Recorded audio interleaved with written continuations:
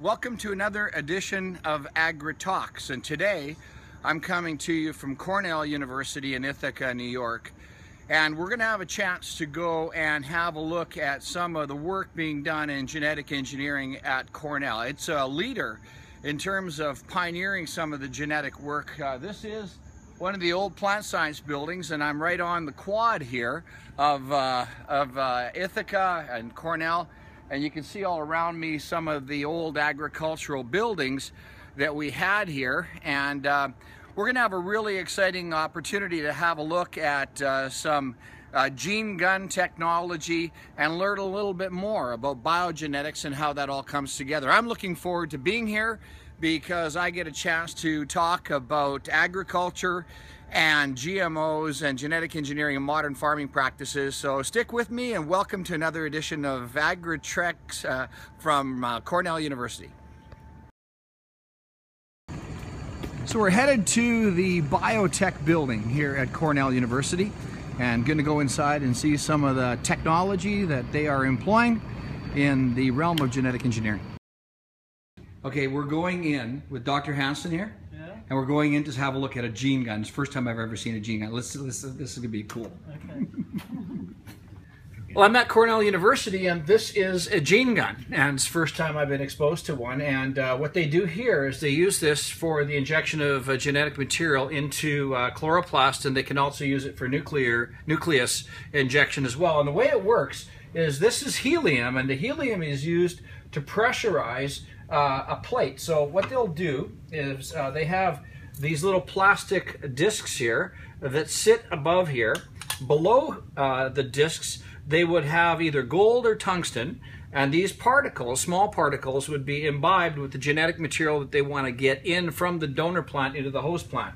They then slide in petri dishes that have material at the bottom, like sucrose or an agar material at the bottom, and they put that in here along with the genetic material, the cells that they're after, and they put that in here, and the helium pressurizes these plastic discs to such a point where eventually it just pops out like a balloon expanding and shoots the gold and tungsten particles into the petri dish here.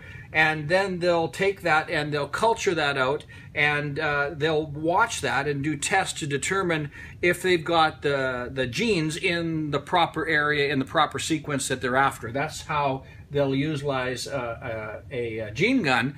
And this is, of course, more expensive, a little bit more complex of a procedure than using Agribacter, which is another procedure very commonly used in genetic engineering. So this is the early version of the gene gun, and it actually is a gun. They were using, as you can see, a .22 caliber shell, and they were shooting the particles using the projectile of a .22 caliber shell to get the particles distributed on the petri plate. This is so ancient, 1989. I'm in a laboratory here at Cornell University, and what we have behind us here is this is the agitation going on with plant cells, and they're just bringing oxygen in to keep the plant cells alive, and you're isolating these plant cells to do things like going into tissue cultures. And over here we have a whole variety of tissue cultures that are growing out, and each one of these is growing on some sort of a solution, and there might be different treatments underneath there to eventually select out the traits that they're looking for. This is tissue culture technology here. A lot of this is done with gene guns that are actually shooting the genes inside of the cells to give you the result that they're looking for.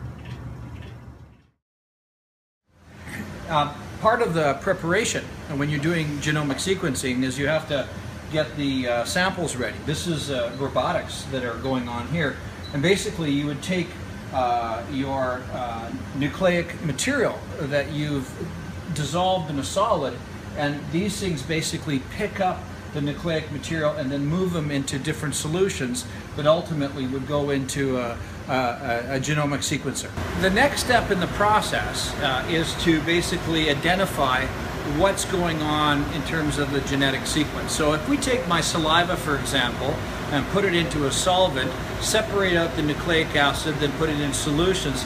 These solutions are run through a machine like this aluminum machine, and these things are north of $250,000. And basically, the material is run through here, and this machine will start to spit out a long list of sequences of A, T, C's, and G's, and you grab all of that information and you can put it into a computer as simple as a laptop computer, but if the sequence is large, you need more computing power, and it starts to look for patterns just like you would search for a word inside of a Word document.